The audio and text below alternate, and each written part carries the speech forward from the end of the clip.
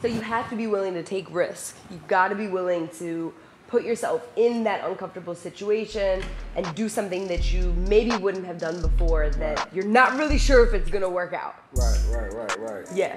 I'm out.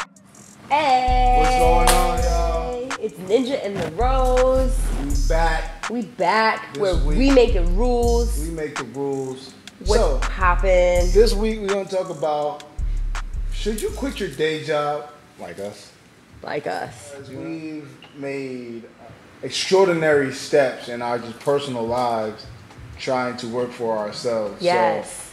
So, we've compiled a list of We want to a share few the things info, yeah. that, you know, we think would answer that question. Yeah. And not to sway your opinion in one direction or the other, but we Right. just want to share our information on our experience so y'all can make your own informed decision. It's a major lifestyle decision, you know? Like it's something that you kind of have to weigh is whether or not something that you want to really do with your life, you want to commit to it. I think one of the first things for me is I had to decide, like, what's my why? Right. You know? Okay. Like, I had to have a reason why I was interested in changing my lifestyle in the first place. There's the whole process of, like, go to school, get a job, do your job, make your money, come home, pay your bills, work Monday through Friday, hang out on the weekend, all that type of thing. And with entrepreneurial endeavors that you have to break out of that mold. You working 7 days a week, bro. Yeah, Don't get it yeah, twisted. facts. But it's not work if that's your passion. Yes, You know that's what I'm the saying? trick That's- to it. That's the trick. So for me, I found a certain like unhappiness or discontentment with the work that I was doing, and I realized that I needed to change something. And my why was that piece of me that was discontent with my current situation. I was like, what could I change? You know, what could I do differently to adapt a different lifestyle that would allow me to live through these passions instead of just working on someone else's time for their dollar, you know? Yeah. You have to have a plan. What's your plan? So if you're working a job currently, what's your plan to quit the job? What are you going to do after you quit the job? Quitting is easy. You know what I'm saying? Everybody could do it. Right. But what's the plan? How are you going to, you know, keep the same amount of income plus more, obviously, flowing in? Yeah. So you got short-term goals, long-term goals, 5-year plans, 10-year plans, 30-year plans, things like that. You know, business plans. All of these things should, in my personal experience, should be crafted and created rather before you quit. Yeah, absolutely. You know? And I feel like that plan is formed through an evaluation of like, what is your passion specifically? Like, what's the thing that you really feel a drive to do with your life? What's the thing you want to share with the world?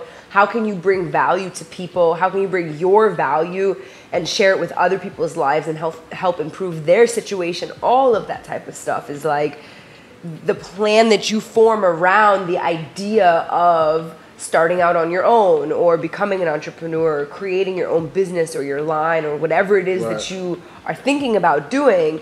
It all starts with evaluating that passion and how it can be formed into a bigger plan, you know? Right. You need to find out, you need to know rather, if you're self-motivated. That's a requirement. That's a requirement. Yeah. If you're lazy, forget about it. Just work your job. Know when you need to go to work and know when you need to. You want someone leave else's work. time, right? Yeah, and if that works for you, that's cool. You need to know yourself, and self-motivation is easily the greatest factor in quitting your job and becoming an entrepreneur. You know what I'm saying? It can also be the greatest factor in your own failure or your success. True, depending on what you deem as success, but if you're lazy, You got to be able to get shit done, basically. You have to be much. able to organize your time, organize your thoughts. Like we said, work 7 days a week, but if it's a passion... Shit, work 8 days a week. Or work 8 days a week, work 3 jobs, everything. Word. But if it's a passion, it's something that doesn't feel like a job. It's something that is self-motivating. It's something that you want to share with the world. You want to build that brand. You want to bring that information into people's lives. You're going to wake up and want to do it regardless. Right. You don't have to have anybody to say, yo, come clock in. You just wake up like, all right, I got to get this shit popping. This is what I need to do. Boom, boom, boom, boom. Yes. You know, have your to-do list. And that's about being self-organized, right? Where it's like, can you take that plan and create like action-oriented tasks every single day, you know? So inspired action is the thing that creates real momentum in life. And you got to be able to organize that inspired action and do something every single day that will build in the direction of that goal. So you got to stay organized. You got to have the big picture goal. You got to have the immediate everyday goal when you're feeling overwhelmed and you're in the moment. You're like, what can I do right now? Fact. You got to be able to organize. You got to be able to do all of that. Which goes into the next one, and that's you have to be able to budget your time. Totally. And that's super difficult. It's difficult. You have all of these outlines. But you can do it. You can do it. Because we do it. You know what I'm saying? If we could do it, you definitely could do it. But you have all of these outlying factors that essentially want to steal your time and steal your energy and steal and distract you. Right. All of that. So you have to have the discipline enough to be like, I'm doing this during these times, and I have to accomplish these goals. Yes. You know what I'm saying? And that's it. There's no if, there's no buts, there's no maybes. That's what you're doing. You set your mind out to do, and it's done. Yes. You know? Another piece that all of this is wrapped up into is kind of more like the larger consequence, if you will, of quitting a job and striking out on your own, or going in the passion of your dreams and going in the direction of your dreams and going in the direction of your passion, all of that type of stuff. Is it takes a piece of letting go of a security that you've built in your life. So your security either is that you know where your paycheck is coming from. A lot of people rely heavily on financial security, right? Like financial security is a huge thing. How am I going to eat breakfast tomorrow? I got to know where my bread comes from. Right. So there's a piece of it. Which is a big perception, because I always looked at it as, if you feel secure in having a job, that same person that you felt that security could take that job away from you. Totally. You're not secure anymore. Totally. You know? But people sometimes don't even realize that until it's too late, right? So you have to be able to take a step back and learn to live comfortably in the uncomfort. You have to be able to go into a place of saying, I might be in the unknown, but I know that my heart is in the right place. I know that I'm living my truth.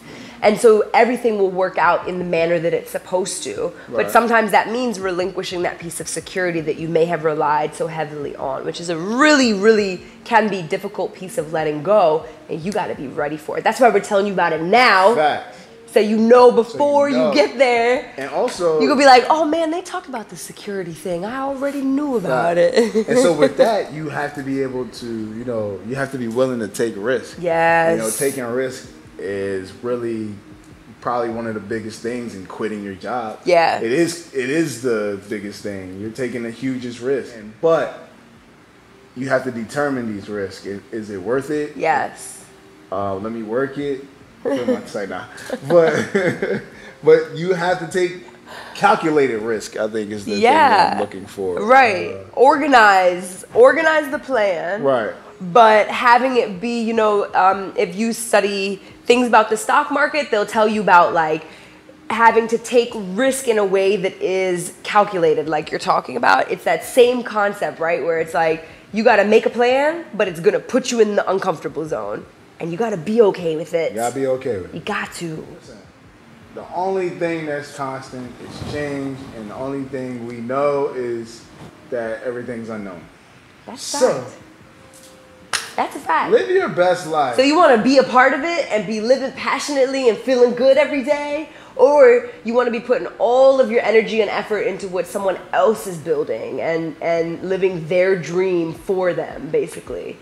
And that's fine if you feel like you're a part of the dream, but there's a difference. If it doesn't feel right, this video is for you. It's not right. If it feels right, keep living your life, and that's an amazing decision that you're making, and you'll keep building it in the way that feels good to you. But if it doesn't feel right, consider all of these questions and ponder if you should quit your day job like we did. Right. If you guys have any other things that you think we might have missed, please let us know in the comment section.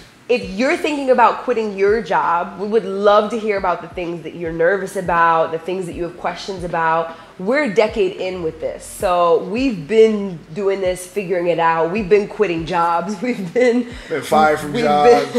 I remember I got fired from a coffee spot, and I thought I was making all the right coffees. People were asking for lattes, and I'm giving them cappuccinos. Dang, and bro, how could you? It's just not me. I wasn't living true to myself. Right. And that's the point here, right? So if you're living true to yourself, you're good, and keep living in that direction. If you feel like there's something awry, consider these questions and see if this would be a good lifestyle for you. We would love to have you in the entrepreneur team. Fact. We would love to share more of our secrets with you guys. So definitely comment your questions. We will absolutely answer all of them for you. Or hit that subscribe button. Yes. Make sure you click the notification bell. Yes. We have more videos for you all the time. All the time. Holla at us every week. It's Nenjah and the Rose. Peace.